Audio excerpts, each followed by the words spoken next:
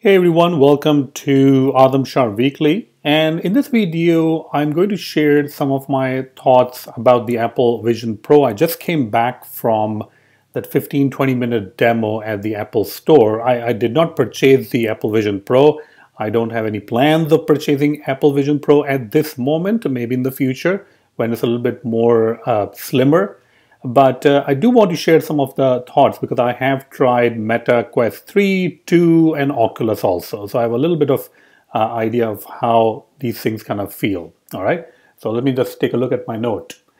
Well, first of all, the session kind of started at exactly the time that they have allocated. So that was good. Punctuality is always good. So that's good. The eye tracking is just insane. I mean, it is extremely accurate. Whenever you're looking at like even a small X or anywhere, the eye tracking was working for me like 100% of the time. I do wear glasses, so they had to fit like a different corrective lenses or something.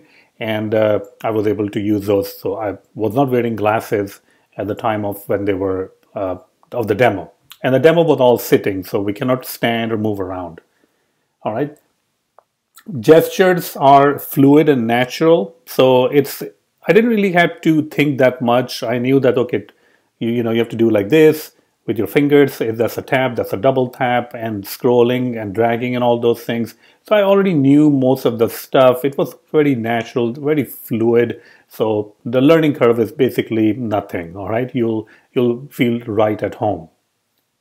The 8K video that they played during the demo, and it was like clips of different things, that was insanely good. I mean, 8K video, I was kind of experiencing that I was there at that moment.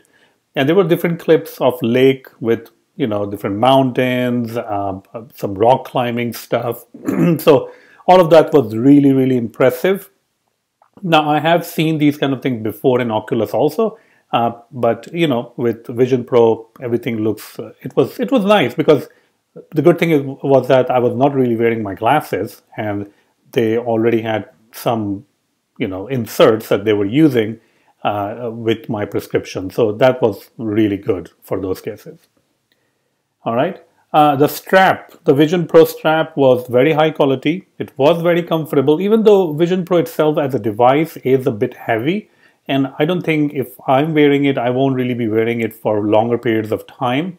But I'm not really sure how people are just walking around with it outside because it is a little bit heavy. And hopefully in the future, it will get slimmer. Now, they did show me a demo of the 3D picture with the depth in it. And since I don't really have a Vision Pro and the demo was all sitting down, what I wanted to do is to look at the 3D picture from different perspectives. Like it was a 3D picture of some sort of a birthday party celebration in the backyard. And I can see the depth, it's obviously 3D, but I wanted to go back from a different perspective, go and move around the picture and see. So I'm not sure if that's possible or not. Or you can only see the picture from that particular angle. But if you can move around in the picture, that would really be good. There was a soccer match 8K recorded video, and it really felt like that and it was completely immersive. So it really felt like that I was actually there. And I think this Vision Pro in the future or far future, it's going to be really interesting to see that how these ESPN and all these companies are doing, because think about it, like I love cricket, like I love cricket, playing cricket. And just think about it that if there's a live match going on, obviously you can see the match on your screen, on your laptop, on your TV, on your phone. But wouldn't it be awesome if you can actually see the match from an umpire point of view or even the batsman point of view, right? I mean, this is really going to show you that how it feels when the ball is coming at you at like 96, 98 miles per hour, right? So obviously all of those things, they are like in the distant or the far future, but I'm sure they will be able to provide some camera angles, like they might be like outside the boundary, or like if you're watching a soccer match, you are like behind the goal.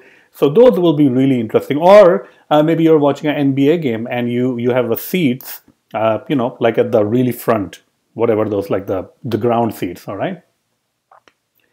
Yeah, the Vision Pro will be really big. Now, the real world, looking at the real world through Vision Pro, the real world look a little bit pixelated.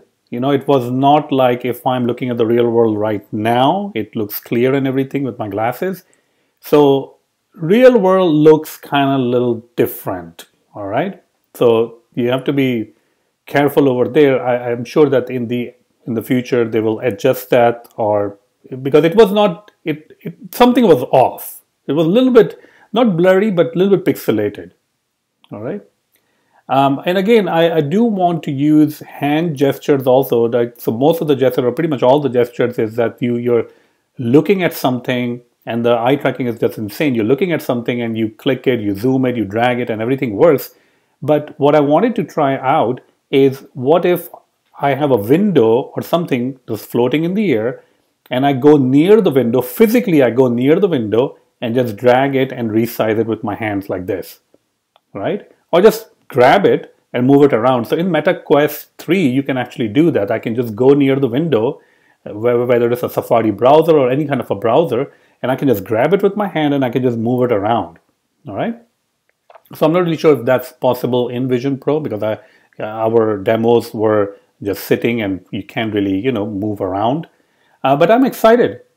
This is definitely something new. Well, I wouldn't really, hold on a second. I shouldn't say something new, but something new from Apple, I guess that I should say that. And I think in the future, it's going to only get better. Right now, the device feels a little bit bulky, heavy, but think about it. Maybe in not sure how many years, like maybe 5 or 10 years, maybe the glasses that I'm wearing right now, maybe this will become Vision Pro glasses, right? And I think this is where it will become really interesting. All right, so there's a lot of use cases for it, like context-driven, menus or context-driven apps that will come into play later on. But my initial thoughts of using it for like 15, 20 minutes are very positive.